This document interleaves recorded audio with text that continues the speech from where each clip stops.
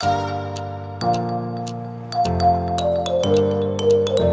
going on, guys? JT here and welcome back to the channel. Today we have some pretty big Disney park news coming from an Instagram post from Walt Disney Imagineering with this photo of Joe Rhode and of course Mickey Mouse with the caption, "Beginning this week, Imagineers have an opportunity to participate in a series of masterclass work sessions led by Joe Rhode. Following in the footsteps of many former Imagineers, Joe continues to mentor and share his years of storytelling knowledge with current Imagineers contributing to the future and creativity at Walt Disney Imagineering."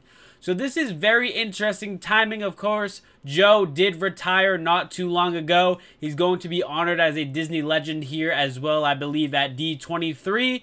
But we also know that he is pretty much the father of Animal Kingdom. He pretty much built that thing from the ground up and had a huge influence on that park and everything you see in it today. And that's including, of course, the expansion of the world of Pandora and Avatar Land within that park.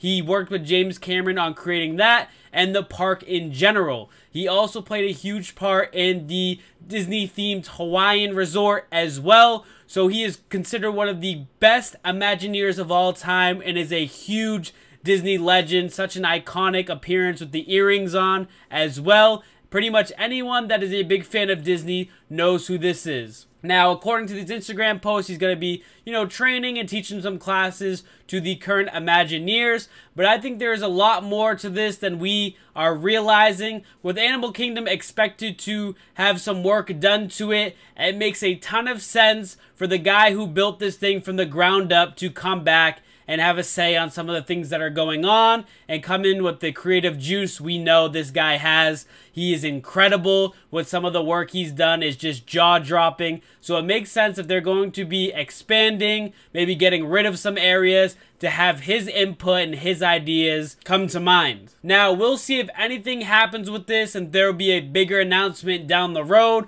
whether it's a huge announcement of what's going on or what's going to be added to Animal Kingdom at D23. Of course, he's going to be there, so there could be some kind of presentation. Who knows? But I think this is the first step to something bigger coming for Disney parks. But who knows, maybe he is just giving back, but I'm really skeptical and really hoping that there's going to be even more to this and more of Joe Rhode is coming to the Disney parks, because in my opinion, we really need him, and just some of his ideas he's brought to us in the past could really help Disney right now with some of the stuff going on in the parks.